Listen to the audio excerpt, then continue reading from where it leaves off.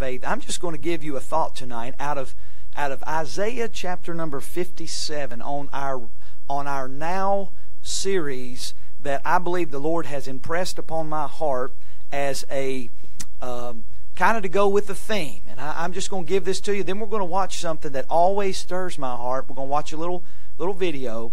I usually watch this video at least once a month. It keeps me stirred up. And just reminds me of how desperate we are in need for revival. Isaiah chapter number 57. Of course, the book of Isaiah, to be honest, it's not a very pleasant book. You read it, of course, there's some parts of it that we see the Savior. Isaiah, of course, was a prophet, but his whole job was to turn the nation of Israel back to God.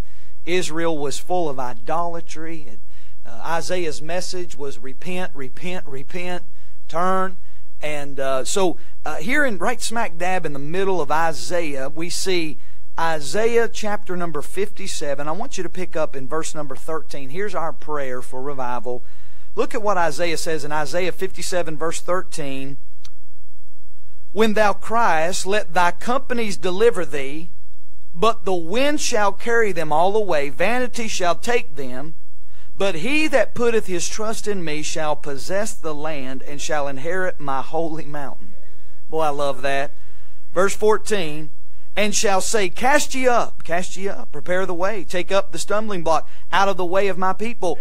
For thus saith the high and lofty one that inhabiteth eternity, whose name is holy. I dwell in the high and holy place with him also that is of a contrite and humble spirit. Now notice this little phrase, to revive the spirit of the humble.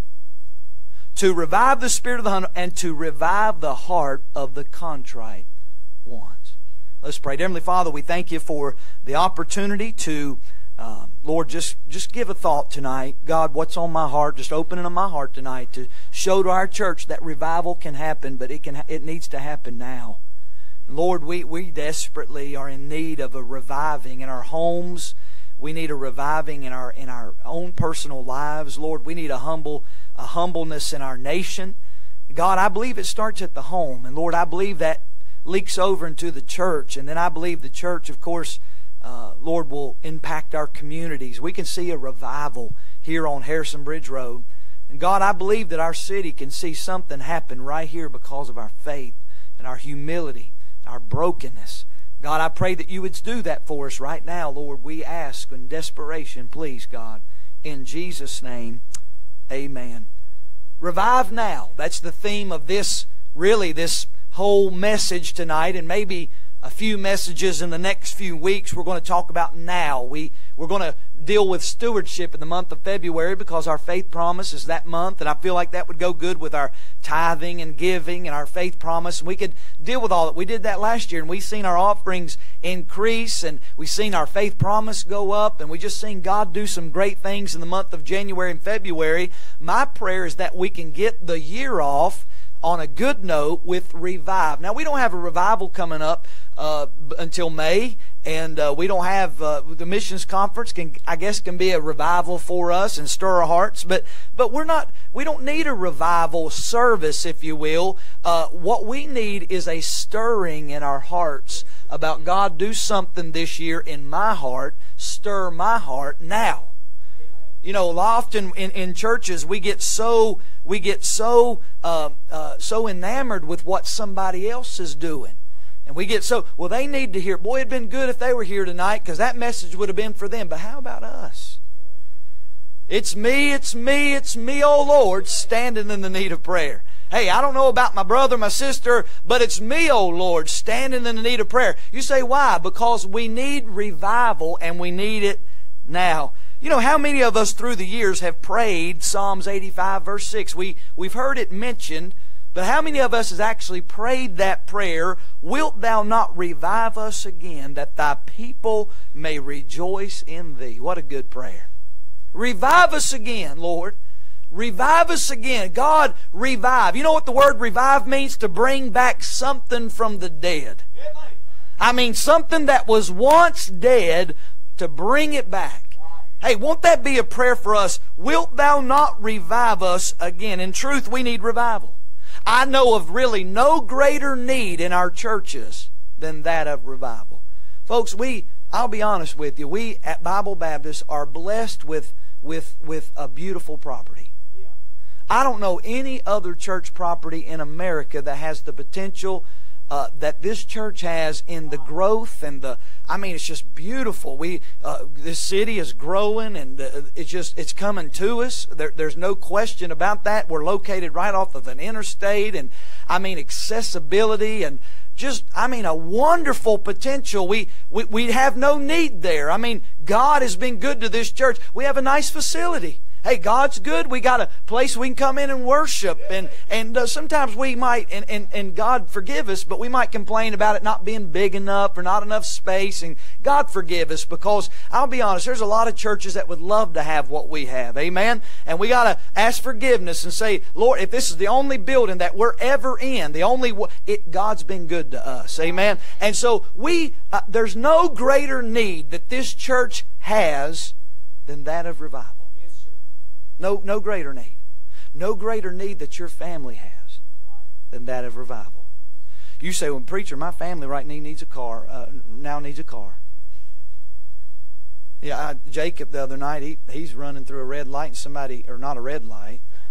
Jacob's running through a green light, I hope.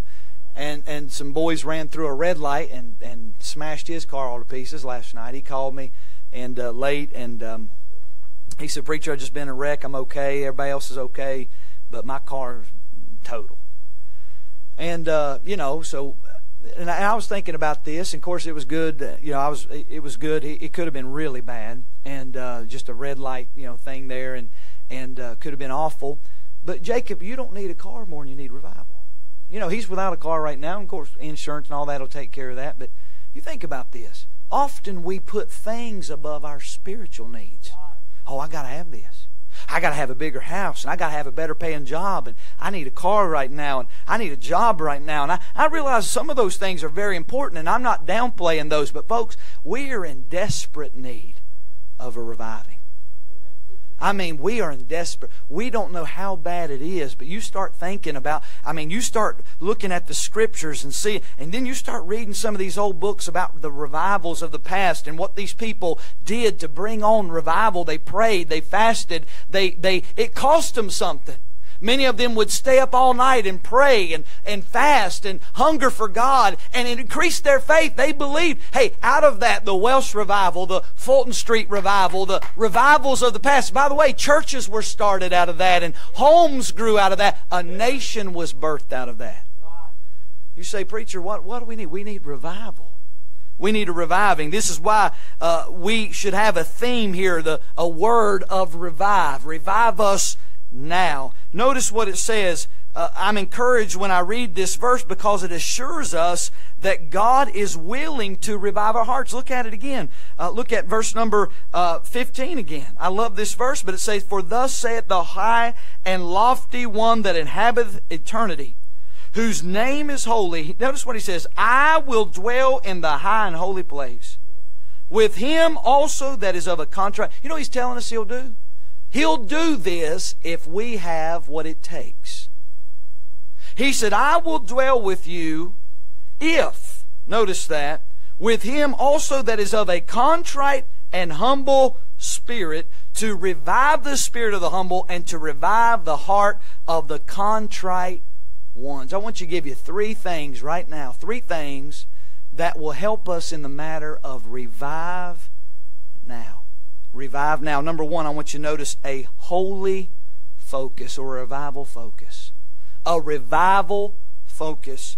Notice what he says. Go back to that verse again. He says, for thus saith the high and lofty one that inhabiteth eternity, whose name is holy.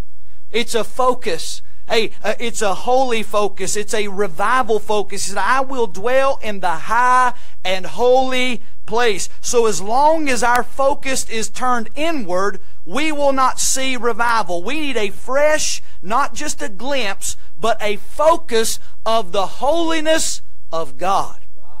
We need a focus of the holiness of God. See, pride is the idolatry of self. The reason we don't see revival, everybody tune in with me. The reason we don't see revival is the reason because of pride. And pride is self-idolatry. We put ourself above the holiness of God. See, we are so used to building up our kingdoms. We form our little kingdoms, and everything's okay as long as you don't mess with my kingdom. And this is mine. I built this. I did this. And you know what that is, though? There's a lot of I's in that. Instead of saying God did this and God did that and this is God's kingdom and I'm a kingdom builder and I want to build the kingdom for God and want to help establish and help promote, and instead of building up God's kingdom, we are so guilty of building up our own kingdom, and we get so enamored with pride in ourselves. As long as we have pride, church, we will not see revival. Pride is the number one sin. Pride is the idolatry of self. And until we give preeminence to Christ, we will not have revival. Until we stop singing to get a pat on our back, we will not see revival. Until we stop preaching to get maybe a rise out of the crowd or a signature out of a Bible, or we get whatever, a love offering or whatever people preach for. Can I tell you, unless we do things for Christ, we will not see revival. There needs to be a revival focus. Hey, can I ask you a question? Is your focus right tonight? Is your focus on inward things instead of outward things? Now, let me just say this. If you're looking at other people, that's not the answer either. The focus ought to be on Christ. It ought to be on Christ. Number two, not only a revival focus, get it off of us and get it on the Lord. But how about this? How about a revival fellowship? A revival fellowship. Because look at the next part of that verse in Isaiah chapter 57, verse number 15. For thus saith the high and lofty one that inhabiteth eternity, whose name is holy, I will dwell in the high and holy place with him also that is of a contrite and humble spirit. Notice that, to revive the spirit of the humble, notice, and to revive the heart of the contrite ones. He says here, this fellowship, I will dwell in the high and holy place with him also that is of a contrite and humble spirit. We see a revival fellowship. See, this high and lofty one that inhabiteth eternity, whose name is holy, think about this, would desire to dwell with us. Literally, think about one that is holy. He's pure, he's righteous, he's altogether lovely, he's magnificent, he's omnipresent, he's omniscient, he's the best, he's the greatest. He would want to dwell with you and me. Folks, that is amazing. How humble that God would actually spend time with me. And by the way, He wants to. He wants to. You know what revival is about? Revival, this revival fellowship, yes, we ought to have a fellowship, not with just each other. We ought to have fellowship with God. I mean, literally, get alone with God.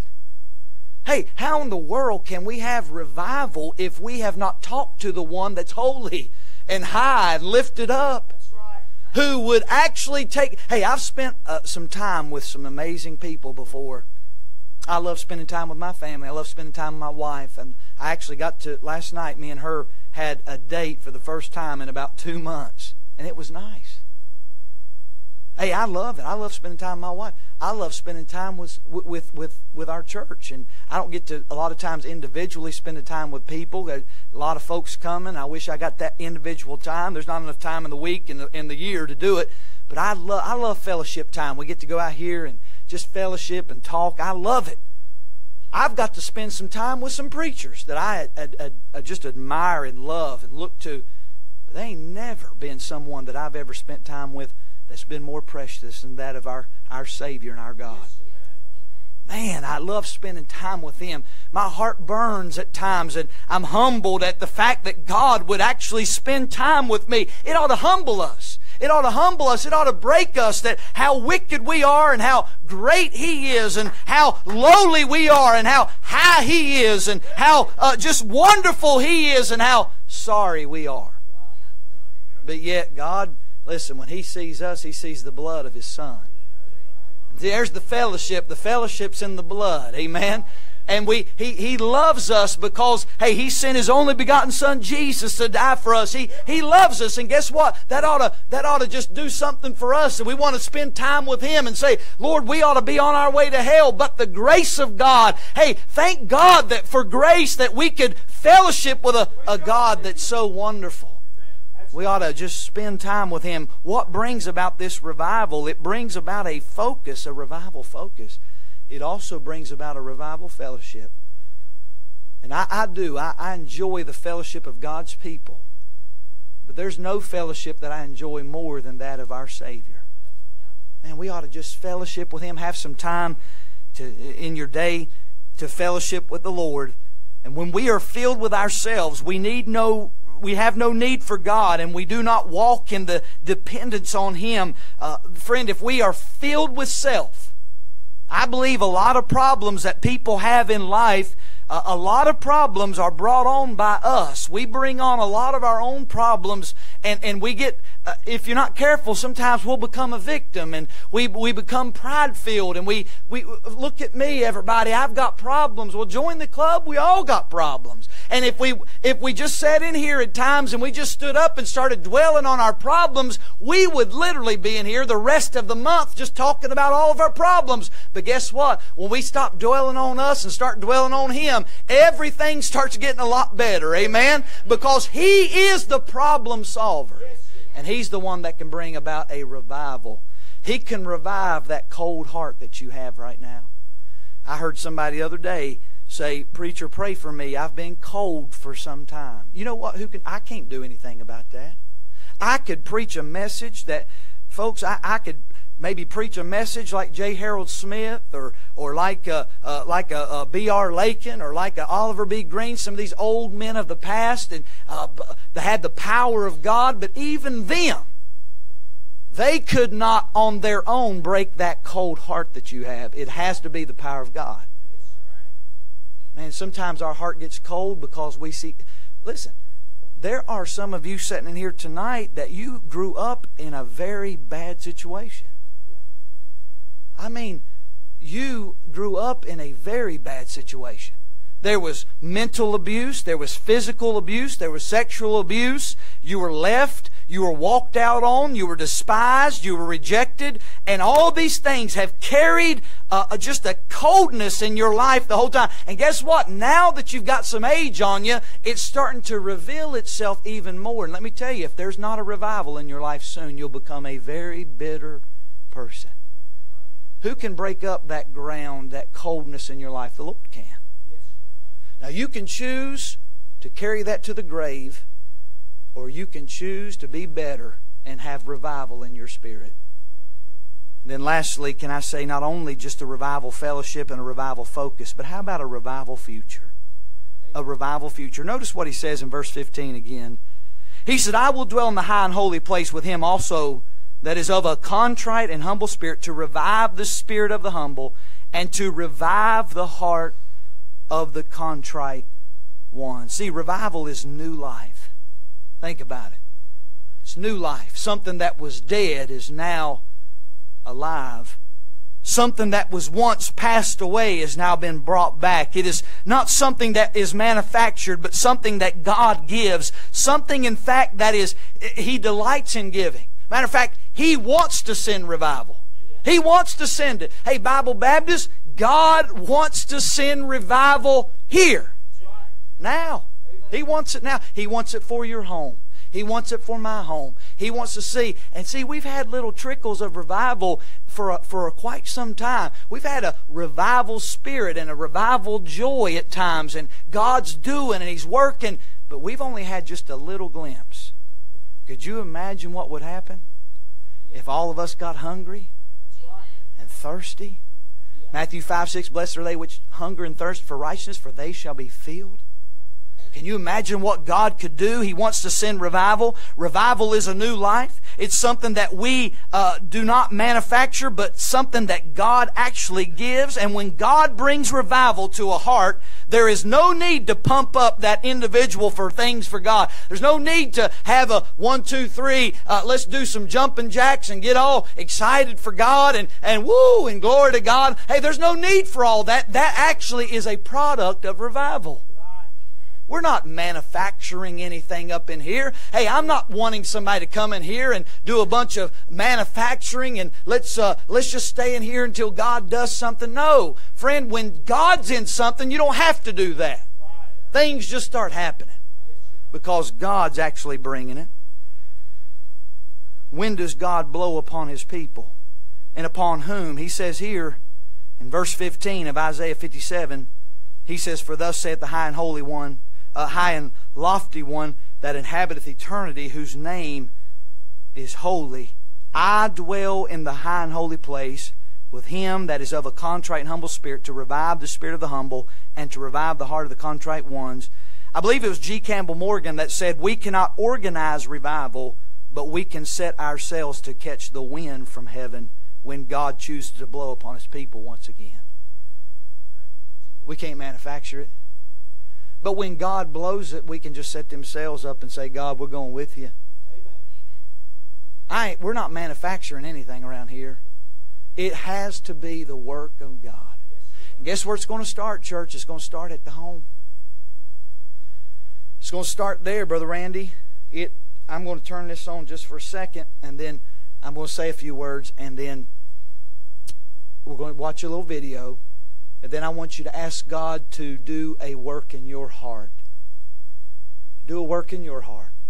The reason that we need revival in our church is not just for us that are older and our adults, but this revival future, if we don't see revival here, church, these little ones will never know what revival's about at all. See, let me just say this. There's many of you that's never been or seen a true move of God. And by the way, I'm not saying that in a derogatory way. It's actually a shameful thing that many of us have grown up in an atmosphere where you might have been in church your whole life, but yet you've not seen God move in a long, long time. And I'm not talking about just somebody walking the aisle and getting saved. I'm talking about something that you cannot explain. There's only been, in my short almost 38 years, there's only been a few meetings that I've been in my life where I said that was really the hand of Almighty God. 38 years. I remember one meeting was when my dad had evangelist Jimmy Clark, who's actually preached here on a Sunday. I love him very much. He's a good man. Jimmy Clark come and preached our revival for 2 weeks, and multitudes of people got saved. I'll never forget it as long as I live. We were under an old tent, and people kept coming to the altar. And actually a woman who was a deacon's wife, she came forward and she got saved that night. And man, that place just went, I can't explain it, but she said, "Preacher, can I get baptized?" And Dad said, "Well, ma'am, we're down here in this tent, and the baptistry's all the way up there, and I don't think it's been heated." She said, "I'll wait."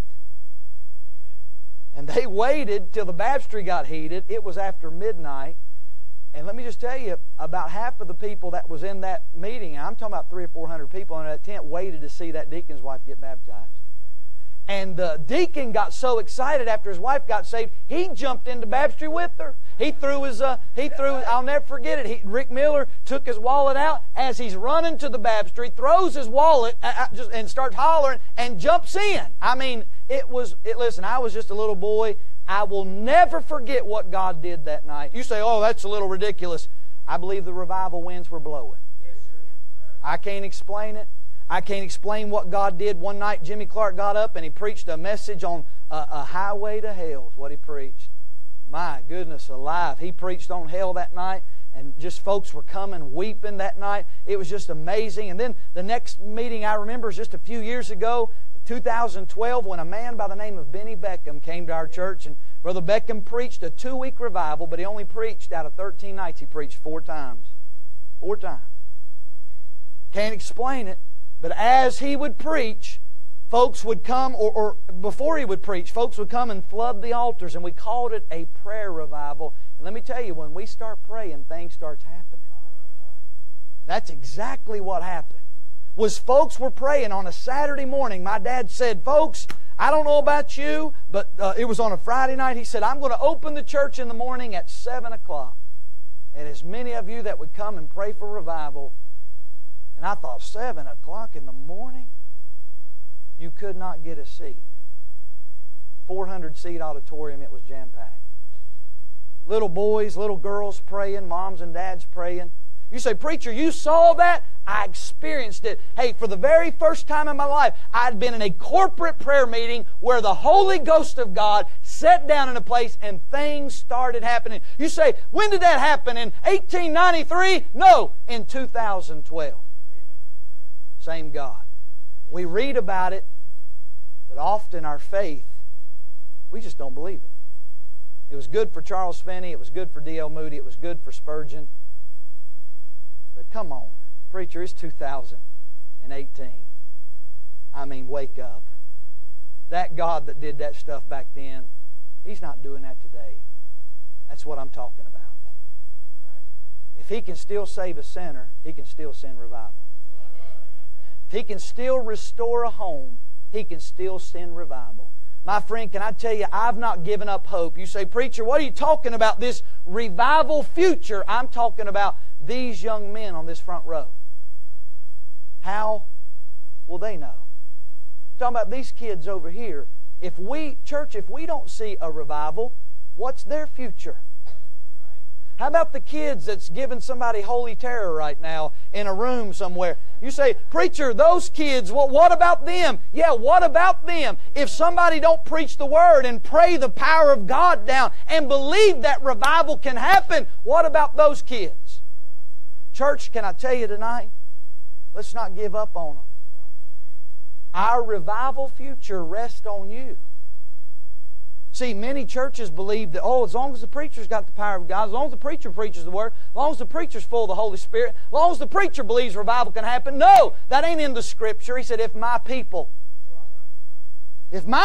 which are called by my name, that has nothing to do with the man of God. That's the people. Now, it has a lot to do. Hey, I'll be honest, I know a lot of pastors. Matter of fact, I heard one say not too long ago, he doesn't believe that America can see revival anymore. I believe that it can. I believe that God has allowed us a little space of grace in a very dark time, but I believe God can send revival. Hey, when you're limiting God to whatever, I'm not going to limit God to doing anything. He can do anything, and if God wants to send revival to America one more time, He certainly can use us.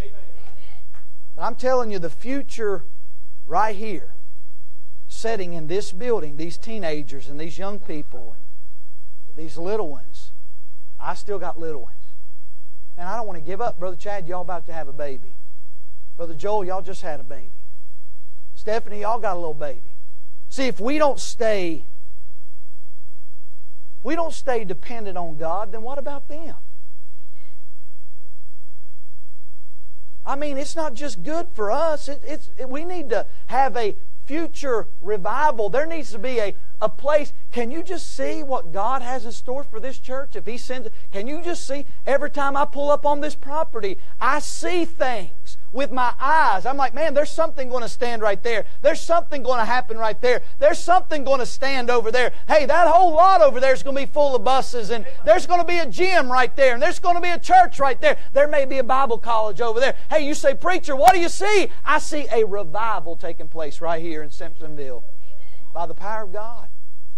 Hey, there's been a lot of folks that's paved the way for this church just to be here right now. A lot of folks have paid the price that we owe a great debt. But hey, God's not done with this church. Matter of fact, He just could carry on and even take us to higher planes if folks start praying. If folks will start praying and believing God, having a hunger. Tonight, before we dismiss this revival now, don't pray about it for the future. Don't even say, Lord, if you see fit one day, send revival. No, let's be desperate and say, Lord, send it to us now. God, now. I'm talking about now. Lord, for our children. You say, well, my children's grown. Well, how about your grandchildren? Well, I don't have any grandchildren. Then how about the other people in here that's got children? How about investing in someone? How about praying? How about believing that we can have faith that God can send a revival? Brother Wes, if you get that ready, make sure the volume's adjusted and make sure it's loud enough so I want everybody to hear it. And then I want you to watch this and ask yourself the question, do I believe that revival can happen?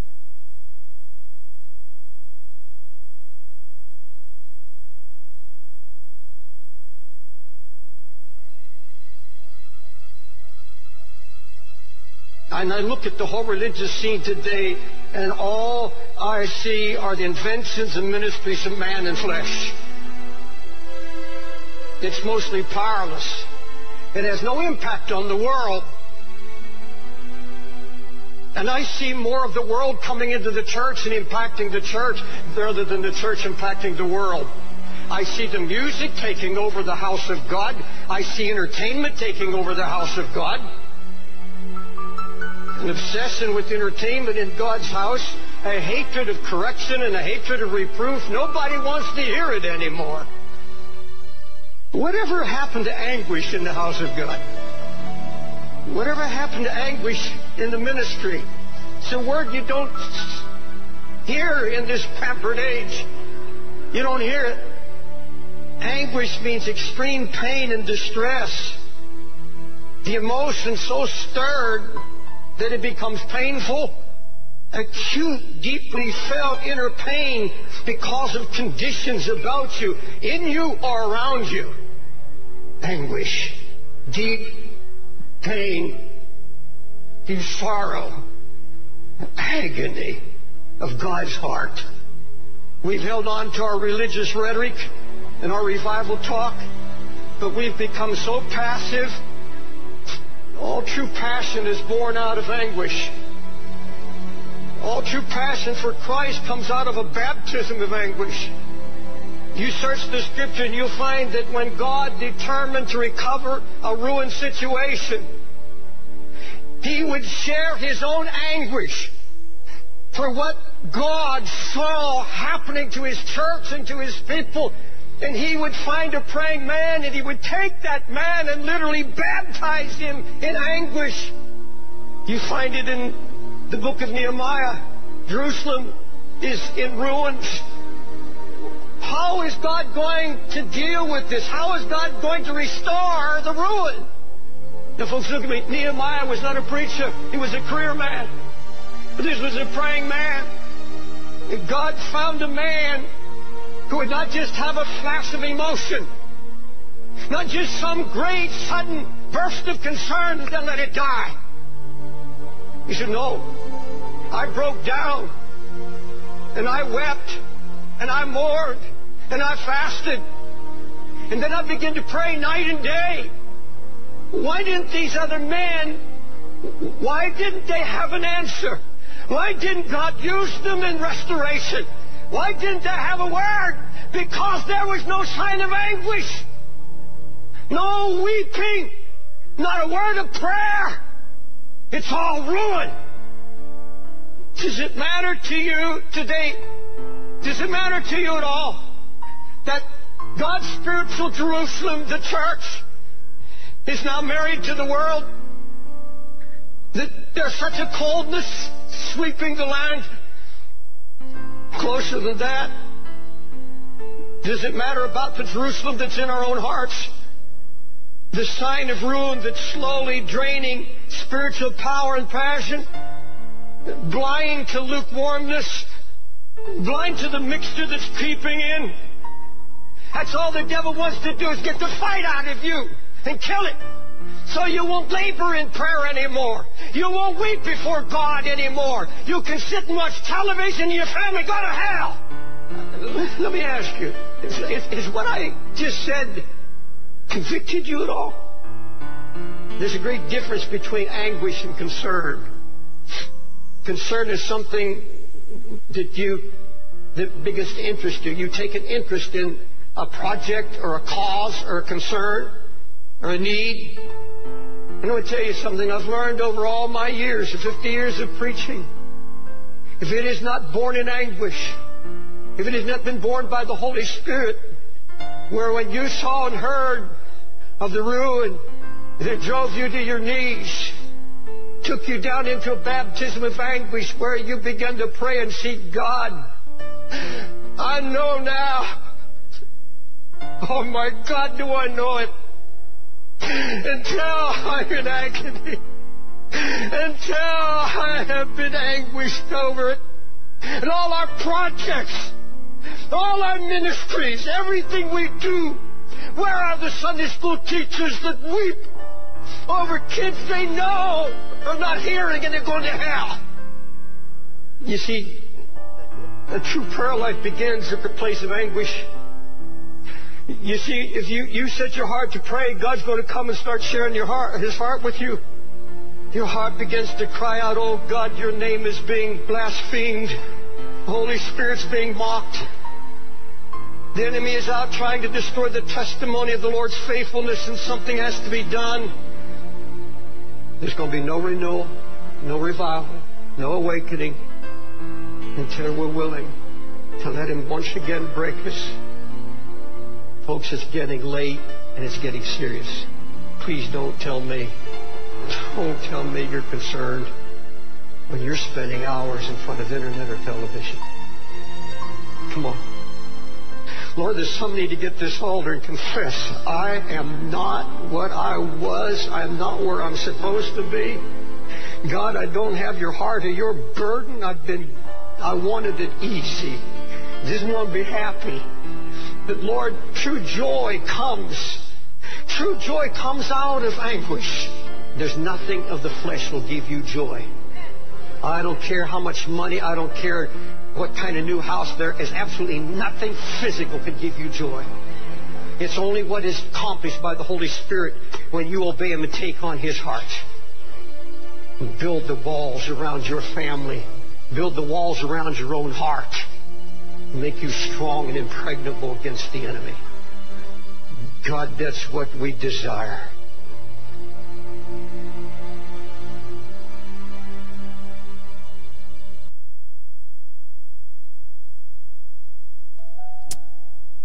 If that's what you desire tonight, there's no need to give another message. You know good and well, I think I'm preaching to the best people in the world, but you know how serious you are about revival. You know how serious you are.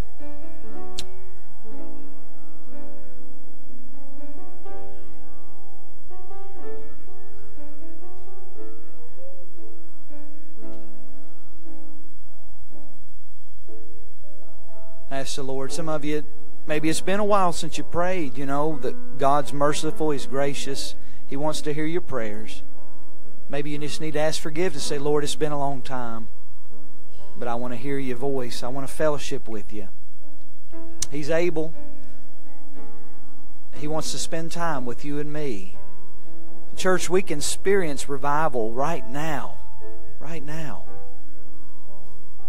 Let's quit playing games. Let's start thinking eternal. Let's start thinking eternal. Could you imagine what would happen to this church if everyone just lit that fire and said, God, do it now? Could you imagine what could happen here? I think we've seen a little glimpse of it, but folks, God's not done. Matter of fact, He's just started. Let's keep it going. I had a man walk out of church on Wednesday night, and he handed me a little package. Just a little thin, looked like he wrapped it up in a Christmas. He said, Preacher, I got something for you. And he handed it to me. I opened it up. Inside that package was 93 index cards. 93. On every index card was a specific prayer that we've been praying for that God has answered. 93 prayers since June that this man has prayed specifically for. And he said, Preacher, I want to give this to you. Not to boast. Matter of fact, I'm coming very humbly He almost asked me to forgive him for, he thought that maybe I thought it was more of a, but it wasn't. It humbled me as a pastor. I thought, man, this man's praying. Every Monday morning, I text this certain man a personalized need list that I have. Every Monday morning, he said, "Preacher, I want a," and he's been doing this now for 8 or 9 months. He said, "Preacher, I want to pray for your needs and your things that's on your heart." 93 prayers answered. I wasn't keeping count. Folks, imagine if we got that serious about prayer and we just said, "God, I just believe that you're able. That you're able. That you're not just the God of Moses and Abraham and Isaac and Jacob. You're not just their God that did all that for them. You're the God of the now and the God of forever." Jude 25. Folks, we can see a great revival take place. I think this is perfect timing. I think that we're entering into a wonderful time that we can see God do some amazing, amazing things. Not too many churches this morning, when they opened up their service, had a packed house. I mean, we got to have church twice this morning. And the reason for that is God has sent the increase. God has sent the increase. What you see tonight has not been of man. It has been of the Lord Jesus. As long as we will go through life and go through this thing and say, "God, you've done this by your power, by your might. You've done this." He will continue to bless His church, and He'll continue to bless your family. I beg of you this year, be obedient to this right here. Please, please, be obedient to this right here. Pray, read your Bible, love God, raise your kids, raise them in this. Raise them in this. I mean, I'm telling you, my wife and I, we're about to pull our hair out. We don't know how to raise children. We really don't. I mean, we try. I mean, I can remember as my wife, she grew up in a divorced home, and,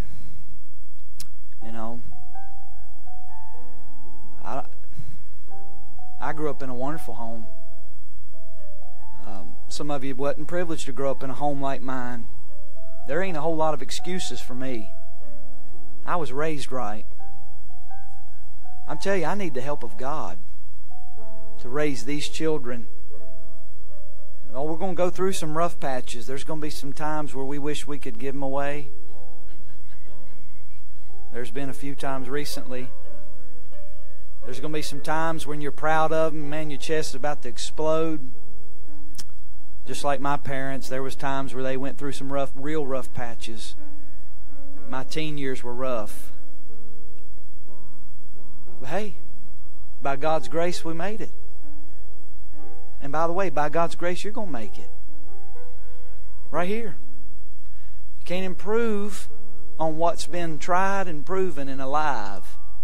It's perfect. You can't. I told a young man back here in the counseling office here just today, back here in this, he was telling me about some struggles and things, and I said, "Man, get back to the basics. You're about to have a child right here. If anything, be faithful to church. Be faithful to the things of God. Ask God to do a reviving now. Now. Don't wait till you're married. Teenagers, don't wait till you're married. Don't wait till you're grown up. Ask God to do it now. Hey, don't wait till you're older and, well, when I get more established. No, do it now. God, please do a work in my heart now. A revival focus, a revival fellowship, and a revival future. He'll do it for you. He wants to. He wants to. Dear Heavenly Father, we thank you for the time we've had in church tonight. We thank you, Lord, that you are God, that you are holy, that you're high and lifted up. Lord, we ask that you be with all the families that was not here today because of sickness and illness and death. There's some that are even, Lord, having loved ones pass away as I speak. Lord, I pray that you'd help us as a church to have revival this year. Send it, God, please. We're so desperate. I don't know if we've reached desperation yet, but in my heart, I want to see you do something. Lord, may we get desperate for it. We get faithful. Help us, God, please. Lord, I love you. I thank you for what you've done. Thank you for what you're doing at Bible Baptist Church. Thank you for the message we heard tonight. The message that was given to my heart. Lord, pray that you'd bless everything that is said and done. As we leave tonight, give us safety. Give us a good work week. May we resist temptation as we heard this morning. May we come back charged up, ready to go. We love you in Jesus' name. And all God's people said.